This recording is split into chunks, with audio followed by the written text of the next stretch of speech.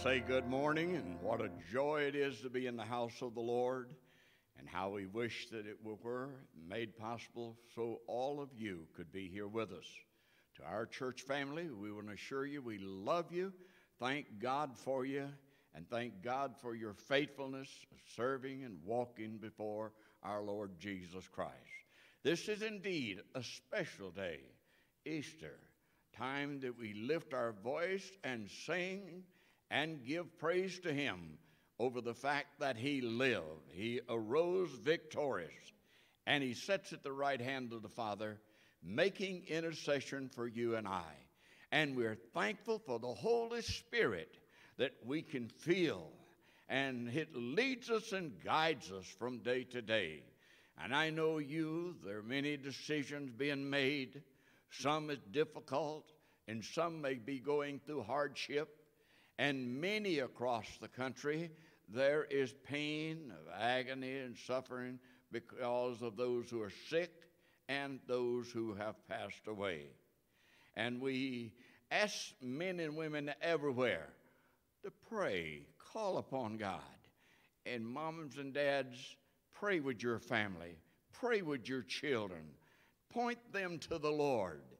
Let us not be a complainer or a doubter or a problem to the country. Let us join in and find our place before Almighty God and look into him. We love you, and we thank God for you. We're going to pray, and we thank God for the singers who are here with us this morning. They're going to be a blessing to your heart, and any of the songs they sing, you are welcome to join in and sing with us. It makes it feel like we've been to church. Let's pray. Heavenly Father, we thank you for this privilege of gathering here this morning. Though we're just a few, but we thank God for each one that finds their way here to help us put this program on. And may it be more than a program. May it be church service. May they be able to sense and feel the presence of God wherever they are at this time. And Father, we call upon you and ask that you may give the wisdom of Solomon to those who are leading the country, those who are making decisions today. It's not an easy time. It's a difficult time. It's a time of trials, and it's a time, Lord, of painful. And there are some of them, Lord, going through such a difficult time trying to figure out. And we thank you for all and ask your blessings upon them. And then our church family, Lord, would you be near to them? Would you bless them? Now, Father, we have some that are homebound, sick. How we pray for them this morning. Would you be near to them and bless them as only you can?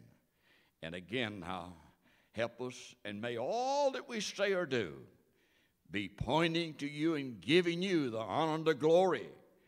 And we love you. In Jesus' name we pray. And we all said amen. Amen. Join us as the singers come this morning and sing Down at the Cross.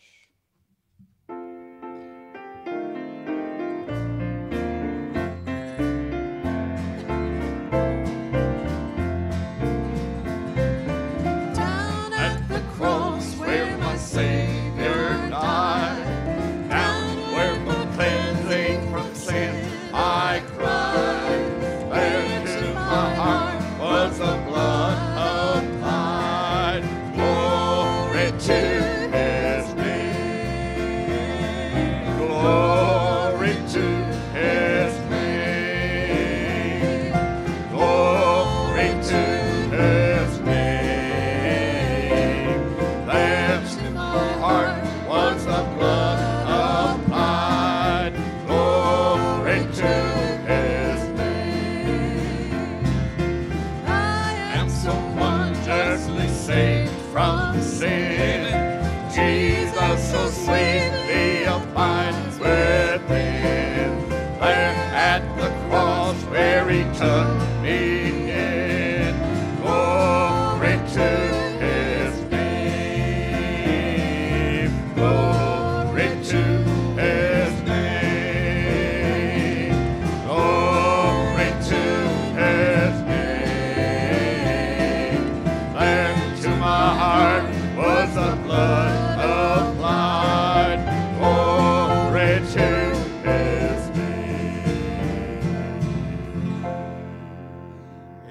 How many of you can lift your hands and say, I have been to the cross.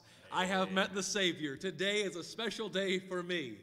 Praise the Lord. Praise the Lord. Let's all sing together. We're going to sing our favorite Easter hymn, Because He Lives. I can face tomorrow. And then after that, we'll take a moment and have Kids Corner. So at this time, gather the children around. We want to have a special message just for them. Let's sing.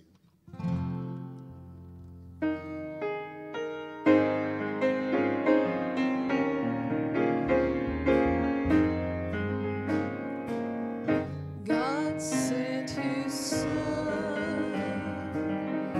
They called Him Jesus.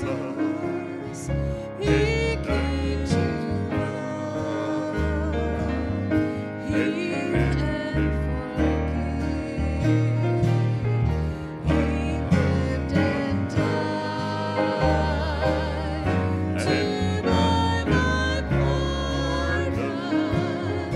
An empty grave is there to prove my Savior lives. Won't you sing with us? Because He lives, I can face tomorrow.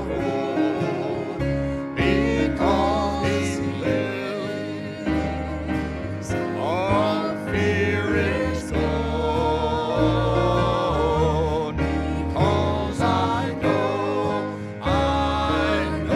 He holds the future.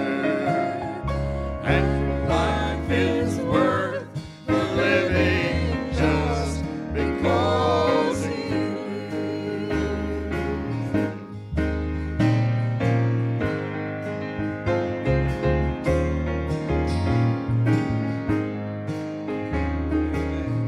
How sweet to hold a newborn baby and feel the pride and joy it gives. Oh, but greater still, Yes, amen. the calm assurance this child can face uncertain days because He lives. Because He lives, I can face tomorrow. Because He lives, all fear is gone.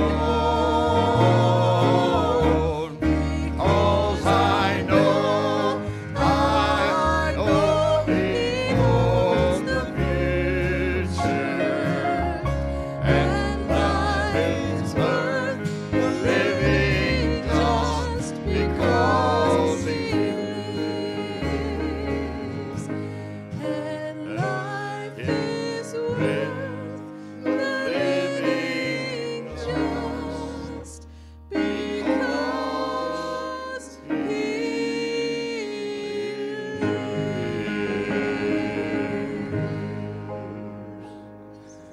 Amen. Isn't that the truth? I can gladly say that it is because He lives. At this time, we'll have Kids Corner. So if I could have all the little ones come right on down by the phone or the tablet or the TV. And I want to just share a special Easter message with you. One that I heard many years ago, and I love it. It's a story I've never forgotten. And I want to share it with you today. It's a story of an old preacher. He was on his way walking to the church one day when he saw a young boy walking down the street. And he had something unusual in his hand. He had a bird cage, an old rusty bird cage, all dirty. And in the bird cage, he had about 3 or 4 little sparrow birds, just brown birds. And the preacher saw the boy and thought it was peculiar, and he said, "Young man, what do you have there?" He said, "Well, I've got these birds." He said, "Well, what are you going to do with them?" The boy said, "Well, I'm gonna play with them, and I'm gonna make them do some tricks, and then I don't know." Well, the preacher said, "Surely You'll get tired of that after a while, and then what will you do with those birds? He said, well, I don't know. I got some cats, and I think maybe I'll just feed them to my cats. My cats like to eat birds. And the preacher said, oh, okay, well, that's good. You wouldn't by chance sell me those birds, would you, son? And the boy was kind of shocked. He said, what do you want these old birds for? They're just old brown birds, and they can't even sing. He said, I just kind of like those birds. I'd like to have them. He said, no, I'm just going to play with them. He goes, I'll give you $1. The boy said, no, I couldn't. He goes, I'll give you $2. And the boy was surprised. That was a lot of money for a little boy. And he agreed.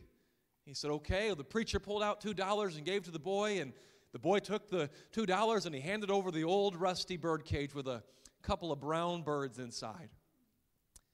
The preacher watched the boy run off to the store to spend his money, and the preacher went over by the church and turned the corner, and he knelt down and opened up that bird cage, and he began to tap on the back of it until all of those birds had found the little door and had escaped to freedom. And that reminds me of another little story that happened one day. One day the devil had a cage full of people in this old world, and they were just ordinary people, couldn't do much and weren't worth much. And the Lord Jesus asked the devil and said, what do you got there? And he said, well, I got this whole world full of people. And he said, well, what are you going to do with them? He said, well, I'm just going to play with them, and I'm going to probably poke them, and I'll make them do some tricks, and I'll make them fight, and I'll make them get angry, and I'll make them argue, and I'll make them divorce and kill each other, and you know, they'll throw bombs at one another, and they'll fight each other. And the Lord said, but then what are you going to do with them? He said, well, I don't know. They're not really good for much. You see how they behave, and I guess I'll just kill them. And the Lord said, I see. The Lord Jesus looked at him and said, would you let me buy them from you? He said, what do you want with this whole world full of people? They'll just mock you, and they'll just laugh at you, and one day they'll just beat you senseless and put nails through your hands and stick you up on a cross and just ridicule you, and they'll disappoint you. I mean, from here on out. And the Lord said, I'd still like to have them. He said, would you take him? The devil said, no, I wouldn't sell them. I'd like to use them for my own amusement. He said, name your price. The devil said, well, I guess it'll take all your sweat and all your pain and all your blood, and then you can have them. The Lord Jesus gladly looked at him and said, sold.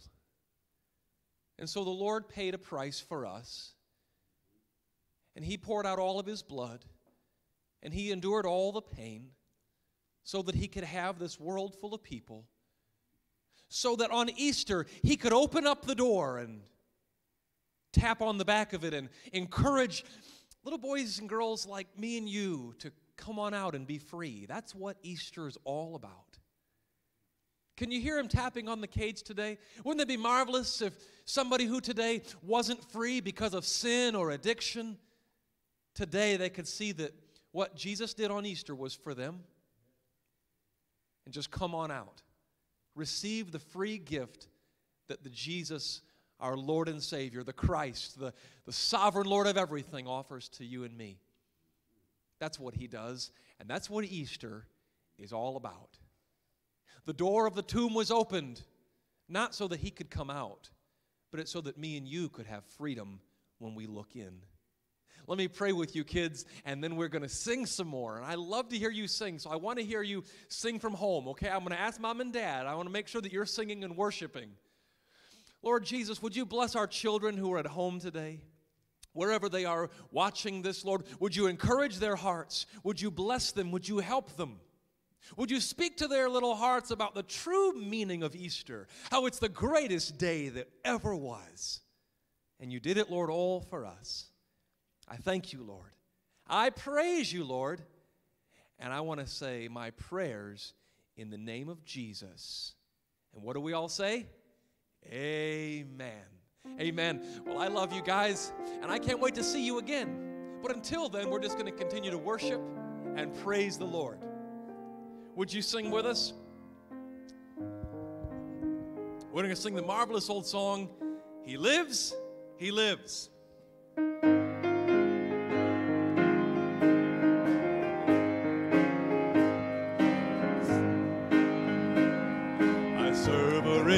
Savior, He's in the world today. I trust that He is with me, whatever men may say. I see His hand of mercy, I hear His voice of cheer, and just the time I need Him, He's always near. He lives, Christ Jesus lives today. He walks with me and talks with me along life's narrow way. He lives, salvation to impart. You ask me how I know He lives. He lives within my heart. Verse 3. Rejoice, rejoice, O Christian, lift up your voice and sing eternal hallelujah to Jesus Christ the King, the hope of all who seek Him, the help of all who find. None other is so loving, so good and kind. He lives, Christ Jesus lives today. He walks with me and talks with me along life's narrow way. He lives, salvation to impart. You ask me how I know He lives. He lives within my heart. Amen. At this time, we'll ask Miss Linda and Miss Margie to come sing My Jesus, I Love Thee.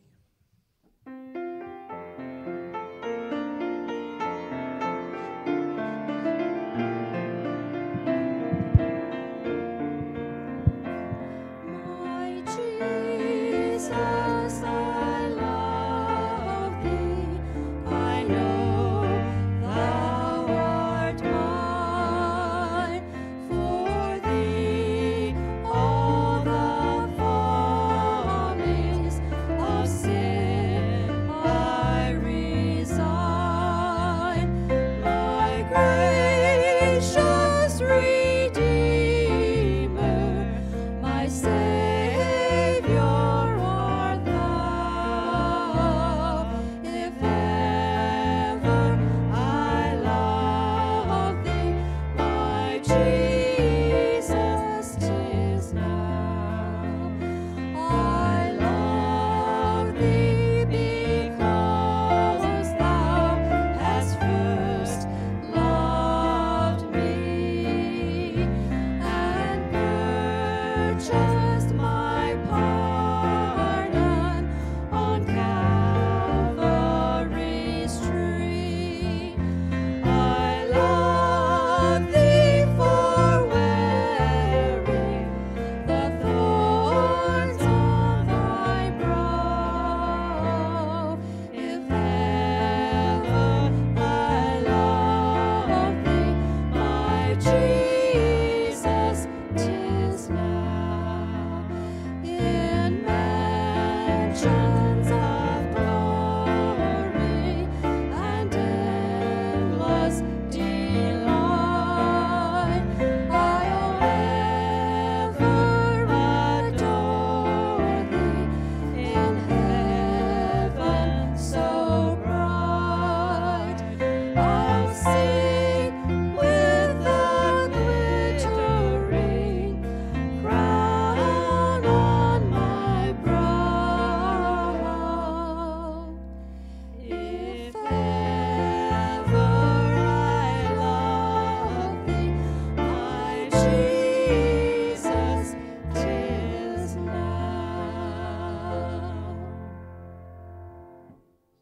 Amen. Thank you, ladies. That was wonderful and how true. Church, the real story of Easter is simply this. It's that Jesus Christ came to stand in our place. The God the Father poured out His wrath on His Son, and Isaiah 53 says He was glad to do it.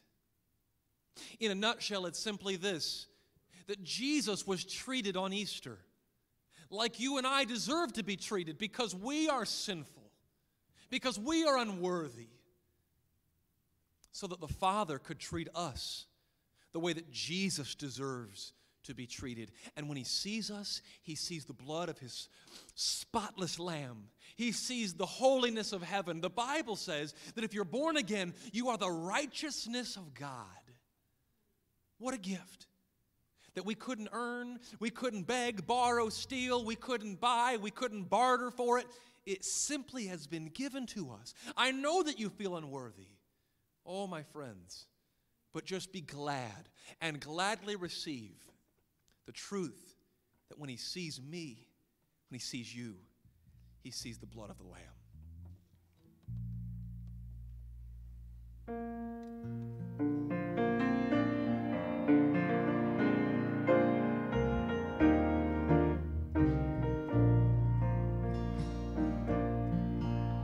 Looking down through the ages, God beheld the dying sooth, sin and lost separation, nevermore could man be whole. Must come a lamb, what a Lord whose blood we do. Had to be a sacrifice. Bringing gifts to the Father of a soul made white and clean. And when He sees me, He sees the blood of the Lamb. He sees me as worthy and not as I am. Views me in garments that's white as the snow. For the Lamb of God is worthy, and He washed me, this I know.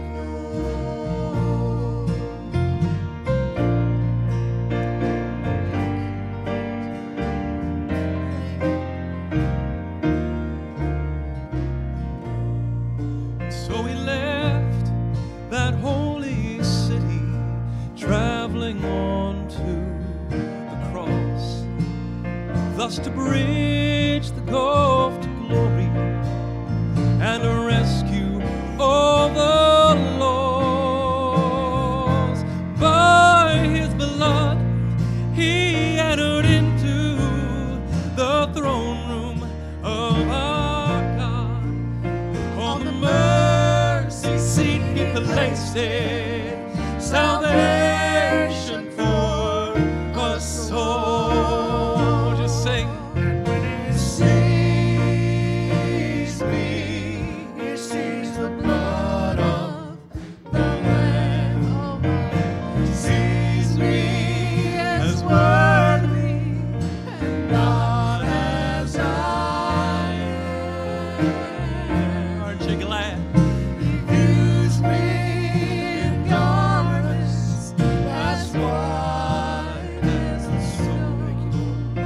For the Lamb of God is worthy, and He washed me, this I know.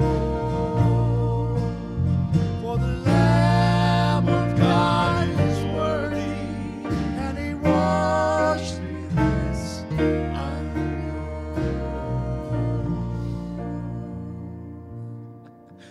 Hallelujah. Hallelujah. Church, I know at home that you can rejoice, and I want you to know that here in this room, tears fill our eyes. The Spirit of the Lord is in this place. Oh, He's so worthy.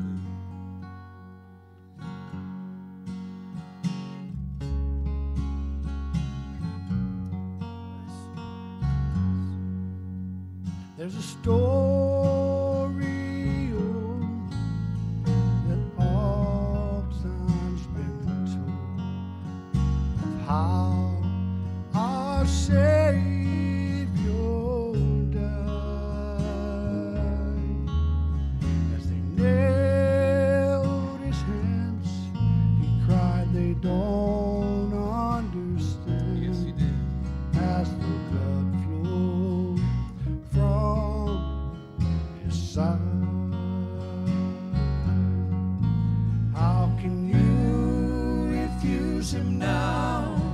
How can you refuse him now? How can you turn away from his side?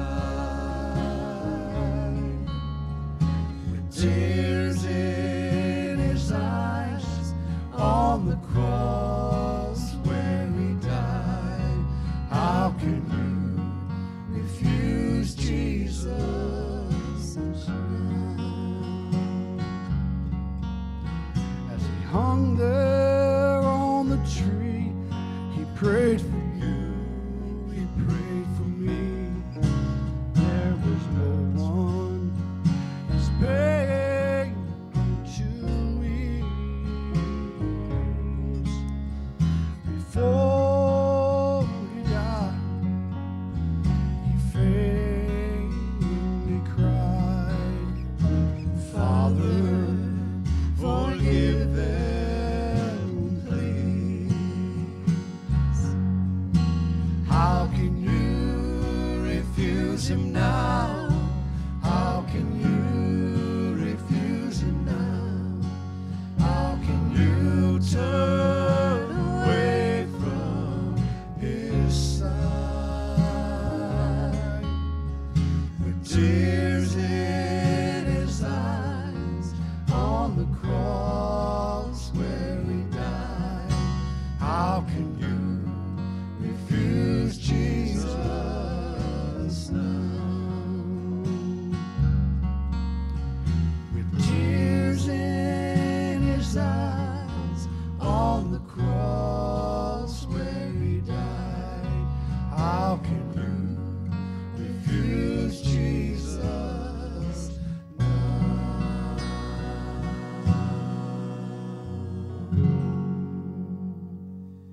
Amen. At this time, Pastor's going to come and pray over the sermon today.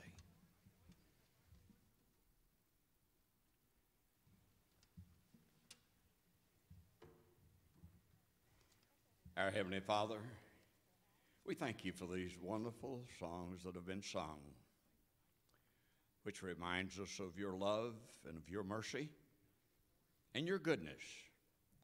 And as John comes to share with us from the Word, we thank you for the Word of God. By the Word of God, we finding our way to the city of God, and through the leadership of the Holy Spirit. And Father, out there, they may be that man, that woman, that boy, girl, who have never trusted you for salvation. May, as the word goes forth today, may it break down that wall of resistance, that wall of proud and arrogant. May they see their need of a Savior, and may they call upon you. May we hear the good news this week that someone come to know Christ as Lord and Savior. We thank you again for the Word, because through the Word, I'm able to say, I know that I'm a child of God. Job said, I know that he lives. And Paul said, I know whom I have believed in, persuaded that he's able to keep that which I've committed unto him against that day. So bless him as he stands today, and may the Word of God find a lodging place in our hearts.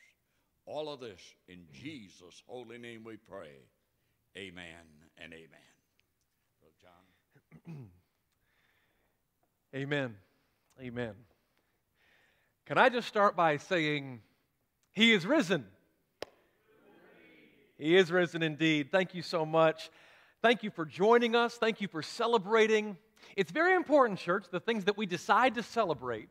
And is there anything greater to celebrate other than our risen Lord, who stands right now in heaven making intercession for you and for me?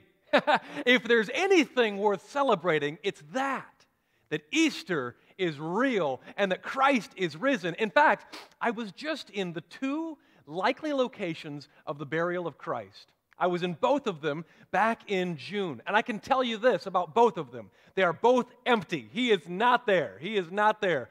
And it's a miraculous thing that many have tried to explain away, but the evidence is so strong for the resurrection. And all of our hopes and all of our faith hangs on the truth of the resurrection. And I want to invite you in your Bible today to Matthew chapter 28. Matthew 28, and I want to read to you the story of what happened on that most awesome morning. What had happened there on the cross was brutal. It was unspeakable. In fact, I think it's publicly recorded that never did anyone ever survive a Roman crucifixion. Some folks say that Jesus swooned and that he wasn't really dead. If that's the case, he would be the only person to have ever done that. No one ever survived. These were the greatest killers in the whole world. They were absolute professionals at what they did. And so what happened on the cross was as intense as you can imagine, and then some. Friends, I want to turn your attention to Matthew 28. Christ had been beaten. Christ had been bruised. He had been whipped. He had been nailed to a cross. And the Bible tells us that he did not even object, nor did he protest, but that he gladly gave himself into the hands of his offenders and laid himself willingly upon the cross. What was it like for his back that had been rent so terribly by the cat of nine tails to be laid on a bare, hard, rough-sawn piece of timber? It must have been something to see the reaction of the soldiers. Had they ever had a man crawl toward his own cross? Had they ever had a man put out his hand willingly to be crucified? Had they ever had one that did not scream and cry and kick and fight? He must have been so unique in the way that he submitted himself to them. It had to be unreal. And there on the cross, darkness fell on the face of the earth. It was an absolute miraculous thing that had happened and has never happened again. It was not a solar eclipse. The sun stopped shining for 3 hours. At the end of that 3 hours, as they are stumbling around in the dark, they're at the foot of the cross, if you can imagine. Mary Magdalene, Mary the mother of our Lord, John the disciple. There they are looking up, straining through the darkness to see him. They can hear him breathing. They hear him whisper faintly the 7 sayings from the cross, which John would later write down in his gospel. They can hear him saying things like, "Forgive them, Father, they don't know what they're doing." He can hear him saying things like, "I thirst." They can hear him say things like, "Tetelestai," it is finished. There, at the 6th hour, darkness filled the land. Fear filled the hearts of men and women. Well, they weren't done being afraid because there came a great mighty earthquake. The earth shook at the moment of our Lord's death. When he gave up the ghost and cried, "It is finished," the earth shook in such a way and such tremendous damage was done to the holy site. There in Jerusalem, in the temple, where the whole temple was torn. And so much so that right down the middle, the veil was rent right in half. A 6.5-inch thick garment that separated the Holy of Holies from the rest of the tabernacle was torn right in two like a hot knife through butter. And he was dead. Just to make sure, they came along and they put a spear through the right side under the rib cage, piercing his heart, and out flowed a tremendous amount of blood and water. It was at that moment one of the soldiers, he looked around and said, "What have we done? Surely this was the Son of God." Gladly they took his body down, and it was a relief to everyone involved that it was over. They took his body off the cross and pulled the nails from his wrists and from his feet. Joseph of Arimathea, one of the Sanhedrin court members, begged Pilate if he could have his body to bury it in his tomb. Pilate had taken a bit of a liking to Jesus, and he granted it to be so. And so Jesus' body was taken and washed, and it was anointed with spices and herbs, and in a hurry it was put in the tomb because it was falling that evening on the Sabbath. And they put his body in the tomb, and a stone was rolled there to keep guard. And Mary Magdalene and Mary, the mother of our Lord, and John the disciple, the Bible says in the Gospel of Luke, they beheld the place where they laid his body. They did not know, but here would come Roman soldiers to guard the tomb, and the soldiers made them leave. Let me tell you what happened. Not Friday night, not Saturday morning, not Saturday afternoon or Saturday night, but early Sunday morning, before the sun even came up, just as it was getting barely daylight enough to see.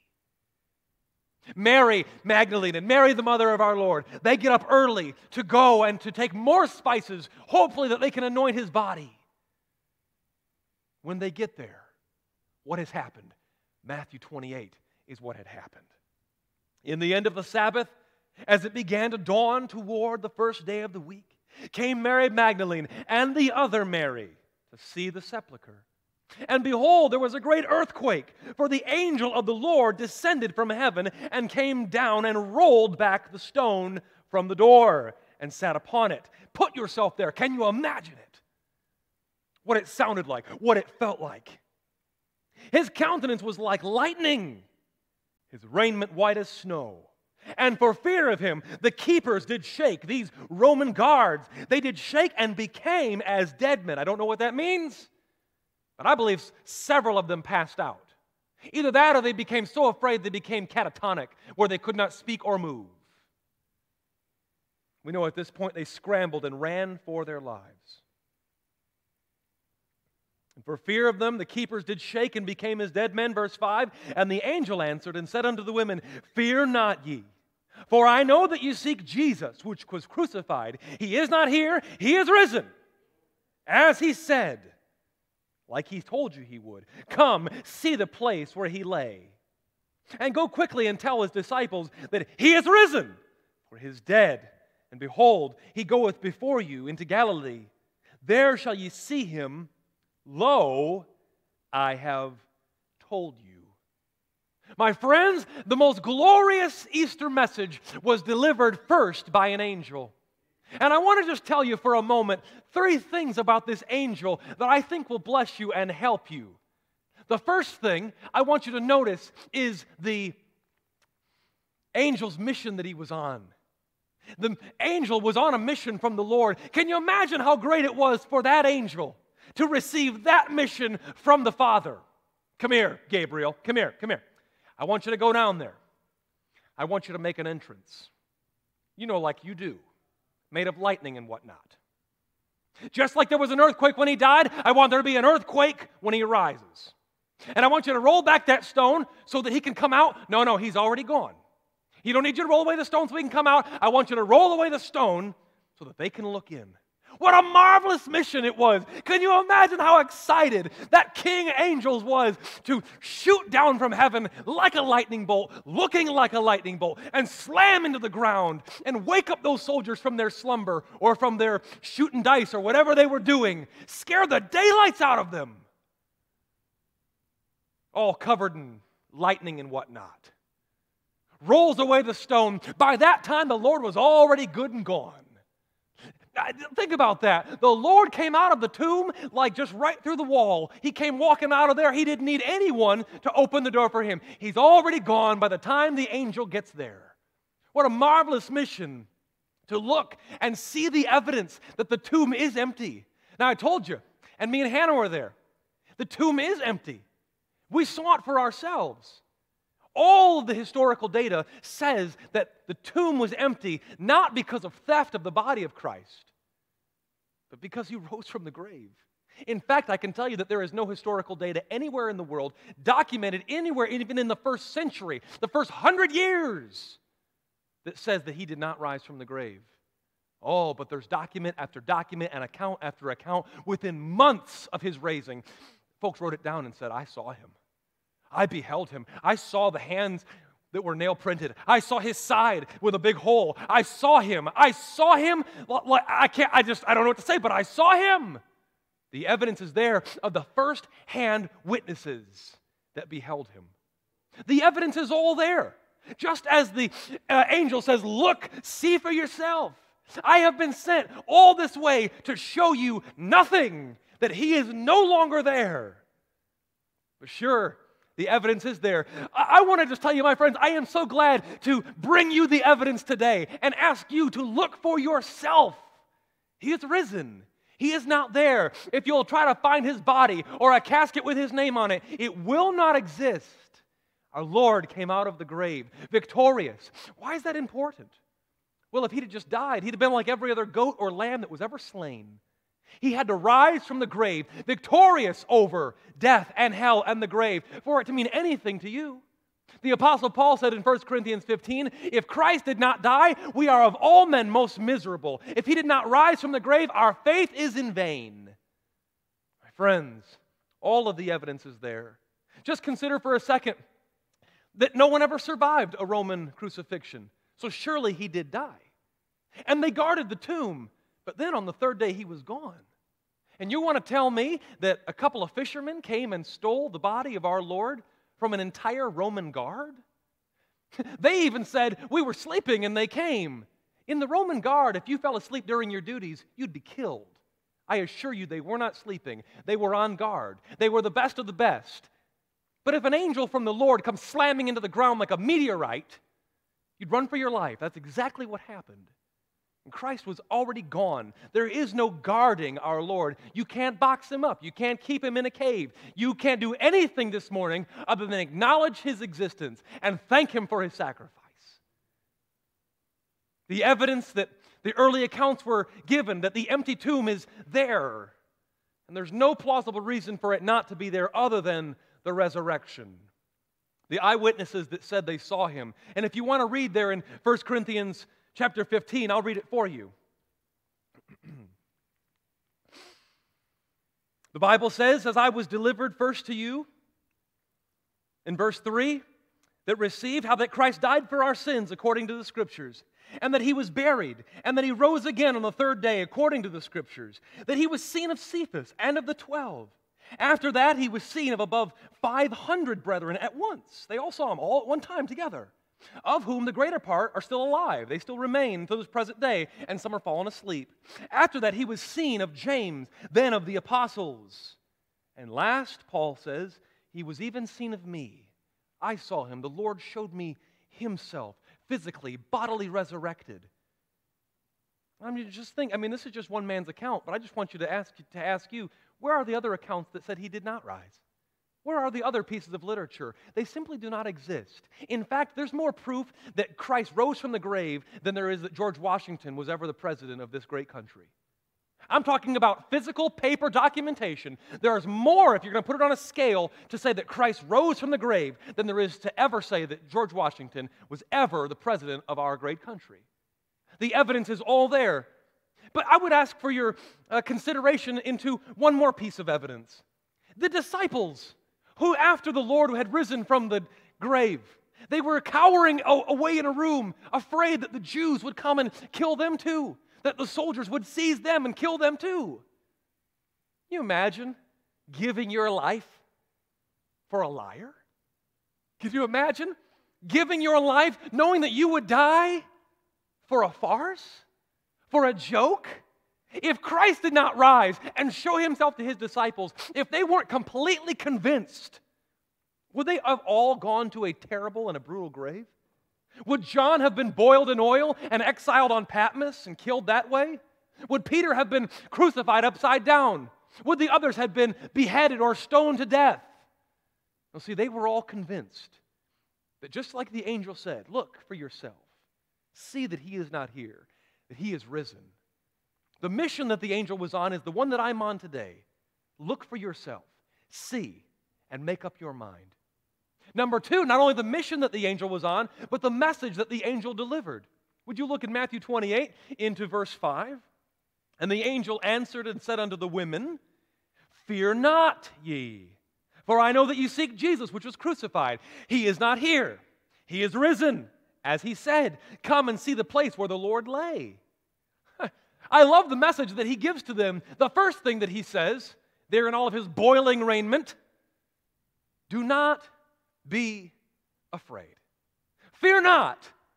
My friends, I know many of us across the land today have many reasons to be afraid, and I am not here to tell you that those reasons are not legitimate. This is a scary time in the world, not just here in America, but around the globe. And I will give you this advice. I would give you this command from the Bible.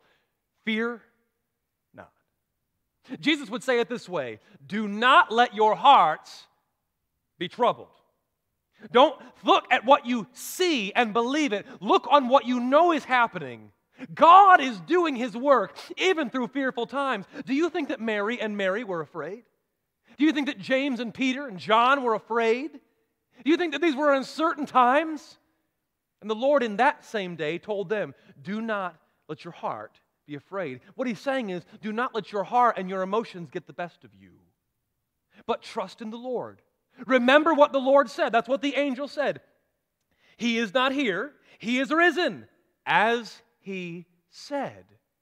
Don't put so much stock in what the news commentator says. Look at what the Bible commentator has said. He is not here. Put your trust in that. Put your trust in the fact that He said, I am going away to prepare a place for you. And if I go and prepare a place for you, I will come again and receive you unto myself, so that where I am, there you may be also. This is what Christ said. This is what I'm living on. Because He lives, I can face tomorrow. The Easter message is one of hope and peace and confidence. I love the fact that the Lord told His best and brightest angel, and I mean brightest in the most bright sense, go tell them there's no need to live in fear. There's no need to live in panic. There is no need to be overcome with our emotions. But instead, let us look to where Jesus is. What's the advice that He gives them? Look in verse 7. And go quickly. Tell His disciples that He is risen from the dead. And behold, He goeth before you into Galilee. There you shall see Him. I love it. I have told you. That's how He finishes verse 7. What does He say? Look for Jesus. Get up out of your frightful and fearful state. Straighten yourself up. Confidence your heart. Look at what is really happening. That God has overcome the whole world. He said, I'll not leave you. I'll not forsake. Just because you can't see Him does not give you permission to fall into a puddle of tearful fear. But look to where Christ is. Where is Christ? He says that He's going to Galilee. Up in the northern part of Israel. There around the sea, where Peter's from, where He called His disciples. He goes, we're going to go back to the basics, where we all started from, and I will meet you there. The message of Easter this morning is that not we need some new revelation. We don't need a new message. We don't need a new gospel. We need to go back to the basics, and we need to remember what God has told us about Himself. He is faithful. He cannot be unfaithful. He is truthful. He cannot tell a lie. If it's in the Scriptures, it has been verified by the death, burial, and resurrection of our Lord. These are historical, scientific facts. This is what our hope is to be in. And our hope is to be placed in the Word of the Lord, that we are to look for His coming. Not only the mission and the message of the angel, but look at the master of the angel. And let me just ask you in passing, is He your master today? Or is He just a figure that we talk about at Christmas and Easter? Look in verse 8 of our text. They departed quickly from the sepulchre. And look at what it says, with fear and great joy. I want to tell you that fear is natural. But if you come to Christ, it will be mingled with joy. And the more time you spend with the Lord, and the more time you spend seeking the Lord and chasing after the Lord, the less fear you will experience and the more joy you will experience. You'll not always be happy following the Lord. If you give your life to Christ today, you will not be happy and it will not always be rainbows and butterflies and sunshine all the rest of our day, but you will have joy eternal, a peace that passes all understanding. They left out of there with fear, but with greater joy, and they did run and bring His disciples word.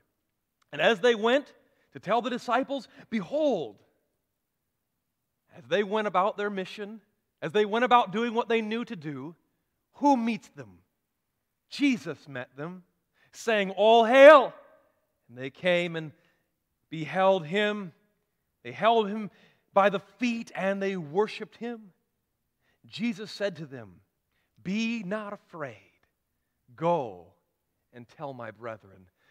My friends, I want to tell you, I heard some things that were discouraging yesterday from our governor. I'm here to tell you, I am not afraid.